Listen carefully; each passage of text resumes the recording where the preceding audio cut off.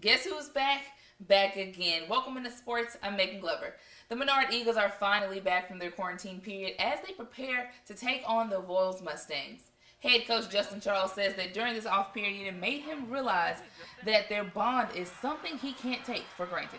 It's kind of surreal because you're playing football, you're out there competing, and you take some things for granted, and you take those relationships that you build with those young men for granted, and it has been tough being away from it. But we get a chance to visit with the kids on Microsoft Teams and video chat and just talk about film, talk about the opponent, talk about classes, talk about life. How things were in the off season and when we all were heavily quarantined, the Eagles had to go back virtual.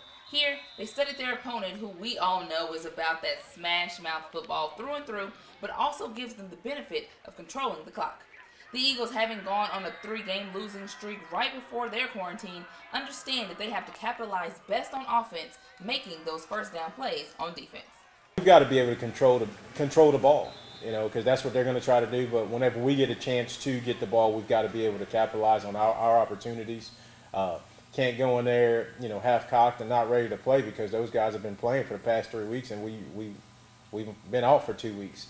And so we're going to have to go in there and just make sure that we understand that we've got to do our job on a consistent basis as far as slowing them down, their offense. Winning first downs is the biggest thing, because when you win first downs defensively, you set yourself up for success on that drive. And then we've got to win first downs on offense as well. And for the Pineville Rebels, looking to keep adding to that foundation, they took one on the chin last week against Live Oak, and that was a pretty long drive back home. But head coach Darren Moore says the execution was there. They held the ball a total of about 15 minutes, but with 400 yards of offense, averaging about 10 yards per play. As they return home this week for the finale against Walker, who's sitting at 1-6 for the season, Moore says their looks can be deceiving.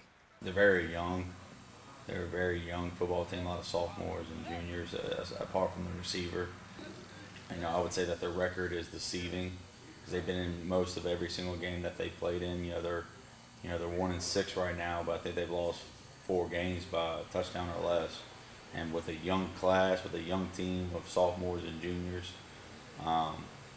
that's something that I know that their coaching staff is very optimistic about. Looking at the power rankings, the Rebs are currently 28. Moore says that playoff mindset is already on their minds, and Friday's game is all about controlling their own destiny. With the win over Walker, Pineville will for sure move into the postseason. With the loss, they might be biting their fingernails on Sunday before the brackets drop. I sent my message to my team this week. I said, you control your own destiny.